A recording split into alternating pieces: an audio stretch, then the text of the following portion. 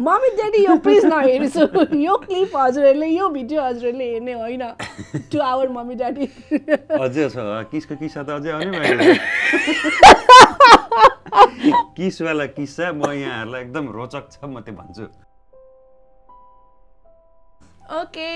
Good news to share with you all हाम्रो YouTube channel just monetised भएको छ हैन हजुर ये so chairs to that high five thank you so much everyone मन पराइदिनु भएको छ सबैजनाले हेरिदिनुहुन्छ त्यही भएर लगभग 1 विकमै चाहिँ वी गट मोनिटाइज्ड वी भन्नाले आवर च्यानल हैन हजुर अनि यहाँहरू सबैजनाले म्यासेजमा चाहिँ हामीहरूलाई लभ स्टोरी सेयर गर्नु भनिसकेको थियो मेरो husband is very very introvert तर चाहिँ आज ट्राई गर्ने युट्युब मोनिटाइज भएको खुसीमा पनि plus we where having our quality time, हाम्रो we time थियो, so we thought of sharing our love story with you all. हैन शेयर गर्ने क्रममा चाहिँ फर्स्ट टाइम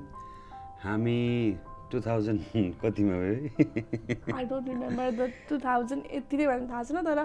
2010 मा सायद 2010 मा हो अलिकति अगाडि जस्तो लाग्छ 9 जस्तो लाग्छ मलाई 2009 मा जस्तो लाग्छ 2009 मा चाहिँ ममता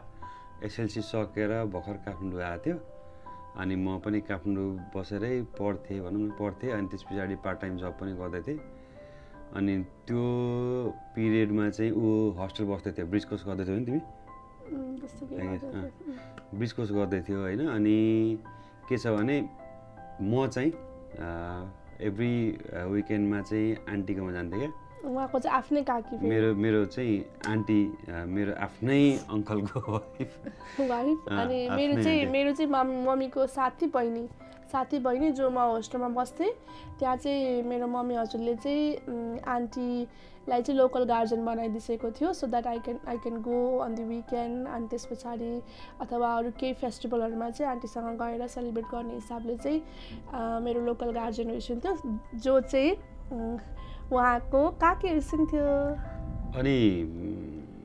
जाने क्रममा त अब म त अब हुन्छ नि फ्राइडे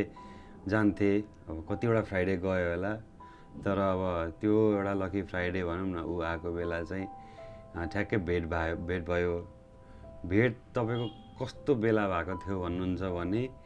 म चाहिँ त्यो टाइममा त्यति बुढो हुँदाखेरि भर्खर मेरो व्रतबन्ध भएको थियो जहाँ चाहिँ मेरो म सेभ्ड हेड लिएर चाहिँ गएको थिएँ अनि म कन्टिन्यू गर्दैछु एकछिन अनि एक त मेरो नाक सानो त्यही माथि कपाल पनि नभएको त्यो रूप लिएर उसँग भेट भयो अनि अब मलाई त मन पर्यो भनौँ न अब ऊ पनि अब कति 15 इयर्सकै थियो क्या 15 त हैन हो अनि एसएलसी दिएको थियो तिमीले बेबी 16 मा मैले एसएलसी दिएको ओके 16 मै दिएको I was around 17 and half त्यस्तो थियो म सो बॉयफ्रेन्ड बनाउने बेला त पक्कै पनि थिएन तिम्रो एज मिलेन 16 नै हो किन भन्दा 16 एन्ड हाफ हो किनभने उले 16 मा एसएलसी दिएको थियो ब्रिज कोर्स भनेको त लगत्तै गइन्छ नि त एसएलसी दिए पछाडि लगत्तै गइन्छ अनि त्यही 16 रनिङ थियो भनौँ न है अब म चाहिँ अराउन्ड 19 को थिएँ अनि गएर भेट भएपछि अब त्यस पछाडि केही पनि भएन हाई हेलो मात्रै भयो कुराकानी एकदम सिम्पल भयो अनि नमस्कार गर्थिन् पहिला भेट्दाखेरि जहिले अनि नमस्कार भन्थिन् हैन because he was like a brother to me त्यस्तो केही पनि त्यतिखेर मैले त्यसरी अनेस्टली भन्दाखेरि बोयफ्रेन्ड टाइपको त्यस्तो केही पनि थिएन he was just a brother to me आन्टीले मलाई मेरो भतिज मेरो भतिजो मेरो छोरा हो भनिसकेको थियो सब त्यसरी भेट भएको थियो अनि हेर्दाखेरि पनि मतलब कपाल पनि थिएन टाउकोमा कपालै थिएन he was a worst looking गाई हेर्दाखेरि झट्ट एउटा फर्स्ट इम्प्रेसन नै त्यो हुन्छ नि राम्रो इम्प्रेसन नै थिएन कि मलाई कहीँबाट पनि कतैबाट पनि मान्छे मन परेको थिएन प्लस उहाँको कुराहरू गर्दाखेरि जुन कुरा गराइ हुन्छ नि त्यो फर्स्ट टाइम भेट्दाखेरि केटीलाई जुन त्यो एउटा काइन्ड अफ इम्प्रेसन छोड्ने खालको चाहिँ क्वालिटिजहरू मैले केही पनि त्यतिखेर पाइनँ कि उहाँमा सो मलाई चाहिँ खासै मन परेको थिएन उहाँ त्यति बेला भेट्दाखेरि चाहिँ किनभने म इम्प्रेसन छोड्न गएको थिइनँ, मलाई फकाउनु पनि थिएन खासमा त्यतिखेर, त्यही भएर इम्प्रेसन खोजेर हुन्छ अनि मतलब सिनेमा भेट्दाखेरि जस्तो हुन्छ नि त। अनि किन त म जाने बित्तिकै ओके गर्लफ्रेन्ड सरी अब म उसलाई नै गर्लफ्रेन्ड बनाउँछु भन्दा पो इम्प्रेसन छोड्नु। एक त त्यतिखेर हेर्नु म यति पनि बोल्दिनँ थिएँ है, पुरै टोटली इन्ट्रोभर्ट। झन् त्यो टाइममा त छोडिदिनुहोस्, अब हाम्रो एडोलेसेन्स पिरियड है, टोटली त्यो छोरी मान्छे छेउमा हुँदाखेरि त अब के भन्छ त्यसलाई लाज लाग्ने पिरियडमा अब कता इम्प्रेसनको कुरा झन् परको भइगयो। ठिक छ, त्यस पछाडि मन पर्यो है मलाई, अनि मन परेपछि त्यसपछि चाहिँ हामी 1 इयरसम्म आई थिंक हामीले भेटेनौँ। 1 इयरै भेट भएको थिएन, खालि के मात्रै भएको थियो भने आन्टीले चाहिँ मेरो नम्बर चाहिँ उसलाई दिएर केही समस्या पर्यो भने फोन गर्नु, मेरो के अरे छोरालाई फोन गर्नु भनेर चाहिँ उसलाई चाहिँ मेरो फोन नम्बर छोडिदिनु भएको थियो। अनि त्यस पछाडि इन बिट्विनमा अथवा कतै 6 मन्थ्स पछि कति पछि त्यही जब त्यस पछाडि कुरा भयो 6 मन्थभन्दा बेसी नै हो अलमोस्ट। त्यस पछाडि जुन शुक्रबार उहाँ गइसक्थ्यो, म त्यो शुक्रबार जान्नथेँ, म अलिक डिफ्रेन्ट शुक्रबार जान्थेँ। त्यो हामीले मिलाएर भन्दा पनि त्यो हाम्रो जुरेन, भेट भएन। त्यस पछाडि मैले अलिकति मेरो स्टडीमा पनि फोकस गरिरहेको थिएँ, उहाँ आफ्नो जबमा उसिन्थ्यो। सो त्यो कारणले गर्दाखेरि पनि हाम्रो भेटघाट अलमोस्ट इयरै भएन। त्यस पछाडि हाम्रो कहाँ भेट भयो? त्यस पछाडि के भयो भने उसको कलेजले चाहिँ टुर लगाएर रहेछ, मेरो नम्बर उसँग थियो। अनि साह्रो गाह्रो भयो भने फोन गर्नु भनेर आन्टीले भनेको कारणले गर्दा चाहिँ उसको चाहिँ कलेजले चाहिँ टाइम लगाउने भयो क्या त्यो टुरमा चाहिँ गाडी। अब बेलुका मात्रै फर्किने भएपछि चाहिँ उनले मलाई चाहिँ अनि त्यस पछाडि फोन गराएको थियो क्या, अब ढिलो आउने भएन, ढिलो आउने भयो गाडी भनेर फोन गरेँ। तर त्यो दिन हजुर आइसेन, म त्यो दिन आइसेन। मैले मेरो नम्बर त्यतिखेर एक्सचेन्ज भयो, किनभने मैले आन्टीले कल गर्नु साह्रो गाह्रो पर्दा भनिसकेको थियो। राति टाइममा गाडी पाएन, के भएन, हस्टेल जान ढिलो भयो भने नजिकै बसिसिन्थ्यो, सो उहाँले हेल्प गर्छिन्छ भनिसकेको थियो। तर त्यो टाइम मैले कल चाहिँ गरेँ, तर फेरि हामीलाई सायद घर छोडिदिनु भयो, स्कुलको बसले नै, कलेजको बसले नै घर छोडिदिएको थियो, सरी हस्टेल छोडिदिएको थियो। सो भयो, तर नम्बर चाहिँ त्यतिखेर एक्सचेन्ज भयो। मैले कल गरेँ, then you started messaging me, texting me. त्यस पछाडि टेक्स्ट सुरु भयो, अनि फेरि भेट भयो, आन्टीकै भेट भयो क्या हैन, फेरि भेट भयो next time. I don't remember, तर नेक्स्ट टाइम भेट हुँदाखेरि मेरो कपाल आएको थियो by the way, and then C like me त्यतिखेर चाहिँ।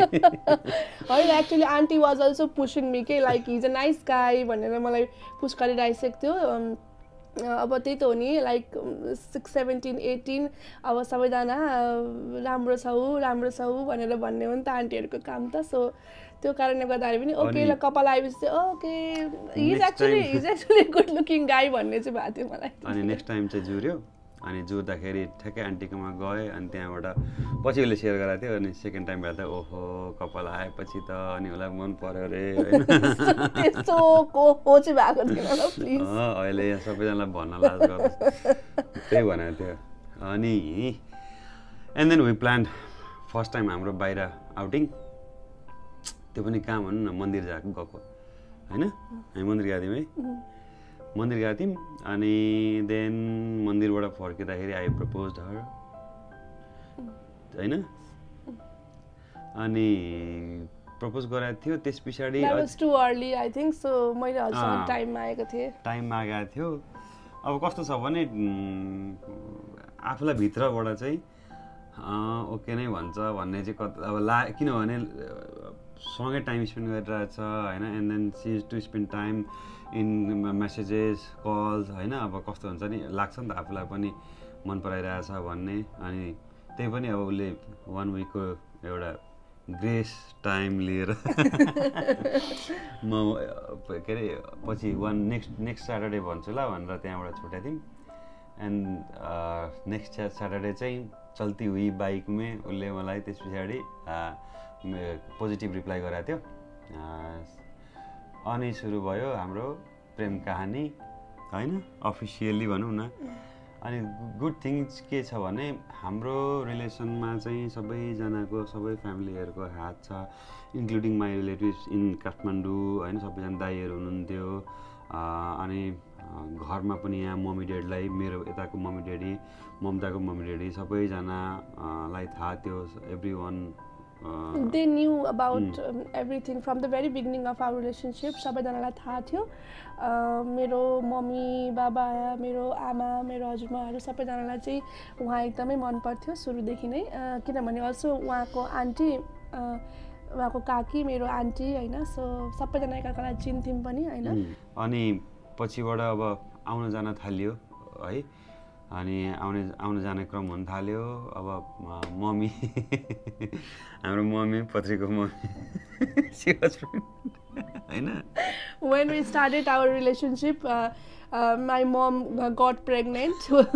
with my भाइ सानो भाइ मेरो भाइ मभन्दा 18 वर्ष कान्छो छ सो when I was 18 मेरो सानो भाइ जन्मेको थियो his name is मेरिज प्रसाई होइन सो मलाई घरमा भेट्न आउँदा चाहिँ मेरो मम्मी प्रेग्नेन्ट भइसक्यो त्यति बेला अनि मैले सबैजनालाई चक्लेट बाँडेको थिएँ मेरो भाइ जन्मिन आँटेको छ भनेर मैले सबैजनालाई चक्लेट बाँडेको थिएँ अनि म घर जाँदा मम्मी लुक्नुहुन्थ्यो I'm sure मम्मीले हेर्छ भने मम्मी लाजाइसिन्छ ओके सो त्यो कुरा भयो अनि how was he as a boyfriend त्यतिखेर किनभने हामी दुवैजना एकदमै सानो उमेर थियो होइन सो मलाई चाहिँ एज अ बोयफ्रेन्ड कस्तो लाग्थ्यो उहाँ भन्दाखेरि चाहिँ very to be very honest मैले भनेको as a boyfriend he was not a good boyfriend जस्तो लाग्थ्यो मलाई अब त्यो माया गर्ने कुराहरू त हुन्छ तर एट द सेम टाइम जस्तो जुन क्यारेक्टरिस्टिक्स कुराहरू आउँछ नि जुन उहाँहरूले होल्ड गर्ने क्यारेक्टरिस्टिक्सहरू के भन्छ त्यसलाई जुन क्यारेक्टरिस्टिक्स पोजिटिभ थिएँ म जुन क्यारेक्टरिस्टिक्सहरू हुन्छ so he was very positive होइन अनि मलाई एकदमै सुरुमा त अब त्यस्तो अलिक पछि हुँदै गएपछि चाहिँ मलाई एकदमै मनपर्ने छोडिरहेको थियो कि त्यो कुराहरू चाहिँ सो पछि त्यति बेला हामी सानै त थियौँ अलिकति कति कुराहरू बुझेको थिएनौँ होइन सो त्यो कारणले गर्दाखेरि चाहिँ मलाई चाहिँ त्यो रिजनमा चाहिँ एकदमै मलाई इरिटेट भएर चाहिँ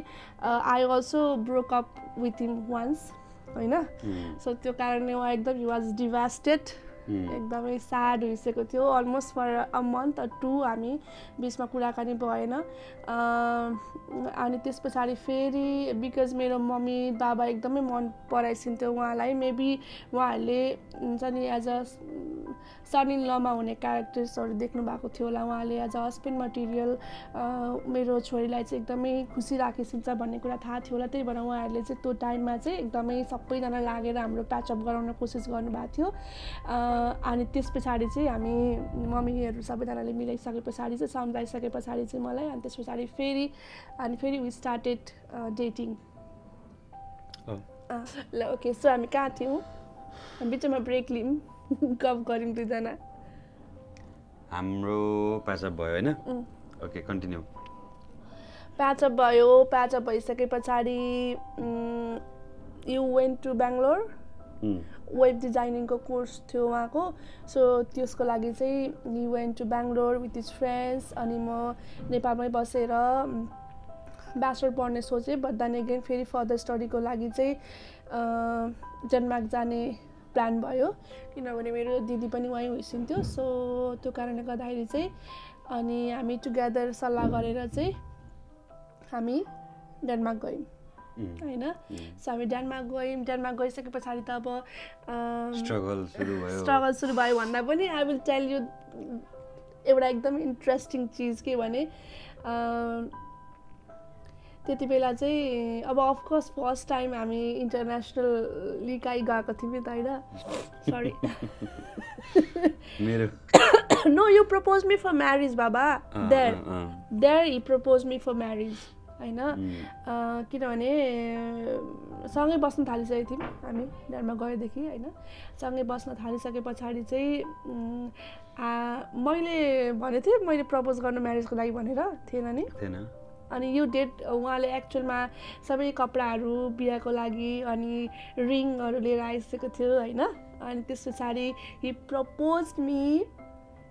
I mean like he went on one née he went down on one knee अनि त्यस पछाडि चाहिँ उहाँले मलाई प्रपोज गरिसो अनि भोलिपल्टै हामी गएर मन्दिरमा गएर विवाह गऱ्यौँ that was our marriage number 1 हाम्रो विवाह नम्बर 1 थियो हामीले आई डोन्ट रिमेम्बर कतिचोटि हामीले बिहा गऱ्यौँ भनेर होइन त्यो चाहिँ हाम्रो फर्स्ट बिहा थियो बट त्यसको प्रुफ छैन that was very personal and म त्यो अहिले पनि इट्स भेरी फ्रेस हुन्छ नि इनसाइड माई हेड अनि त्यो एकदम मेमोरिजहरू फ्रेस छ र एकदम स्पेसल छ त्यो देखाउनको लागि थिएन इट वाज प्योर एउटा फन साइड थोरै होइन अब हाम्रो स्टोरी अपार्ट के छ भने हामी कतिसम्म केटाकेटी थियौँ भने वी फर्स्ट मेट होइन अनि त्यहाँबाट हाम्रो न्यु इयर चाहिँ सँगै चाहिँ होइन टुगेदर न्यु इयर मनाउनलाई हामीले स्याम्पल ल्याएको थियौँ होइन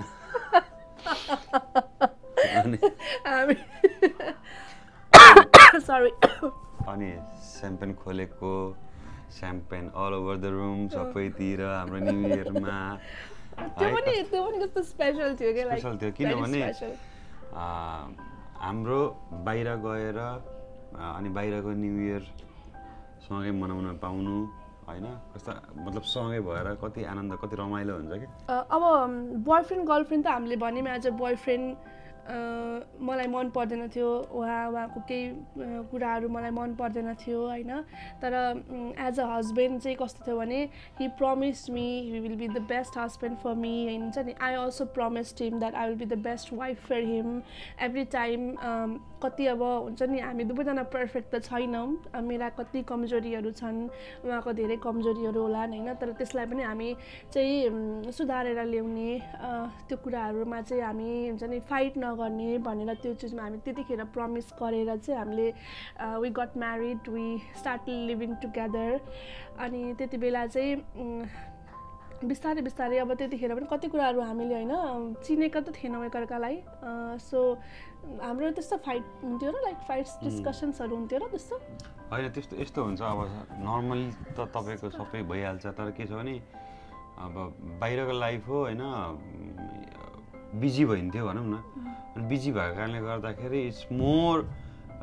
missing each other than quarrel and fights के भेट हुँदैन थियो हत्तापत्ता होइन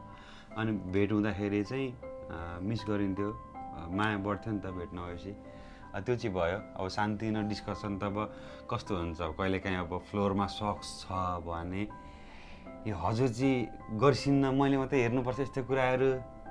किप निट एन्ड टाइडी भन्ने कुराहरू त भइहाल्छ नि त्यस्तो त सानसानो कुराहरू त भइहाल्छ but then we never had like हुन्छ नि such kind of big arguments चाहिँ त्यस्तो खासै भएन नेभर हामी जहिले पनि हुन्छ नि एकअर्कालाई त्यस्तो कुराहरू चाहिँ मनलाई सम्झाएर किनभने उहाँले पनि सुधार्ने कोसिस गरिरहनु भएको हुन्छ कति कुराहरू मैले पनि सुधार्ने कोसिस गरिरहेको हुन्छ सो त्यो क्रममा चाहिँ हामी एकदमै बेस्ट भएर निस्क्यौँ he was not a good boyfriend but he is the best best best husband उसको इस्युज म सुनिदिइहाल्छु होइन plus he is a very good listener अनि इमोसनली अभाइलेबल हुइदिन्छ अनि very supportive when ever it comes to work होइन काममा यस्तो गर्छु भन्दा पनि भेरी भेरी सपोर्टिभ तर त्यो बेलामा उसिन थियो आई थिङ्क त्यति बेलाको यो चिज भएन भनेरै उहाँले त्यो चिजहरू सुधारिसकेको थियो होला so how was I as a girlfriend like यस्तो हुन्छ क्या जस्तो मेरो लागि चाहिँ तिमी कस्तो थियो भने आफूभन्दा सानोलाई एउटा हेर्ने नजर जहिले पनि फरक हुँदो रहेछ होइन उसको चाहिँ म हो मेरो पनि मै हो उसको पनि म हो भने जस्तो हुँदो रहेछ क्या त्यो अलिकति थोरै ग्याप हुँदाखेरि आफूभन्दा सानो भएपछि त्यो त्यही भएर उसले गल्ती गरेको छ भने पनि एक्सक्युज दिने बानी एक दुईचोटि गर्दा मलाई त्यो बानी नै परिसक्यो क्या एक्सक्युज दिनुपर्छ भन्ने कुराहरू अनि त्यही भएर मैले अघि पनि कुरा जोड्दै थिएँ नि उसको इस्युज पनि सुन्ने आफ्नो इस्युज आफूभित्रै भन्दै नभन्ने भने जस्तो हुन्छ किनभने उसलाई भनेर किन पिर दिनु जस्तो लाग्छ मलाई मनमा चाहिँ नि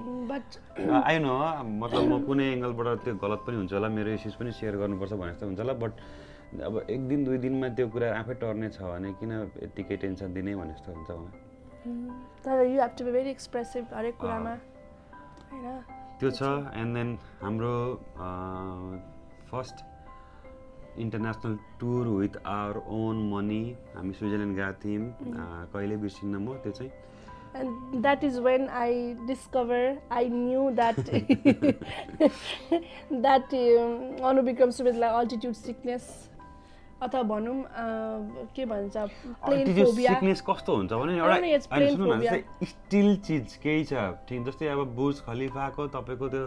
100 कति 22 फ्लोर 122औं फ्लोरमा गएर पनि म मुनि हेर्नलाई मलाई समस्या छैन प्रब्लम वाट भन्दाखेरि मेन चिजको इन्जिन छ नि सरी अनि त्यस पछाडि अब नेचुरल थिङ्स के जस्तै उडिरहेको प्लेनमा तपाईँ हेभी के अरे स्ट्रम छ रेनफल छ हल्लाइरहेछ गडङगडङ गरिरहेछ 50% त मलाई पनि लाग्छ भ्युअर्सहरू जति हुनुहुन्छ उहाँहरू पनि 50% डराउनु हुनुहुन्छ म मात्रै होइन यो म त अनि लेटली आई डिस्कभर्ड कि धेरैजना हुनुहुँदो रहेछ जसलाई चाहिँ यो प्लेनवाला चिजमा चाहिँ फोबिया हुन्छ आई नो किन यो चाहिँ फोबिया किन भन्ने कुरा चाहिँ हामीलाई धेरै नलेज नभएर पनि हो कति कुराहरू होइन अब कसरी हाउ डिड इट फङ्सन भन्ने कुराहरू हामीलाई थाहा छैन नि त त्यसले गर्दा पनि हो तर म एकदम त्यो पुरै थन्डर स्टर्ममा चाहिँ त्यो मनमा नै प्रे गरेर बसिरहेको थिएँ and she was so romantic It was like हाम्रो first honeymoon भनौँ न first trip together first international trip together I was so happy अनि मैले like हुन्छ नि I hold his hand हैन I holded his hand अनि त्यस पछाडी मैले and she was trying to kiss what mummy daddy यो प्लिज नहेर्छु यो क्लिप हजुरहरूले यो भिडियो हजुरहरूले हेर्ने होइन टु आवर मम्मी ड्याडी अझै छ किसको किस्सा त अझै आउने भएन किसवाला किस्सा म यहाँहरूलाई एकदम रोचक छ म त्यो भन्छु पहिला तिम्रो कन्टिन्यू गर तर हामीले अझै डिटेलमा चाहिँ गएनौँ हामीले जस्ट थोरै मात्र भनेको छौँ डिटेलली चाहिँ हामीले भनेको छैनौँ होइन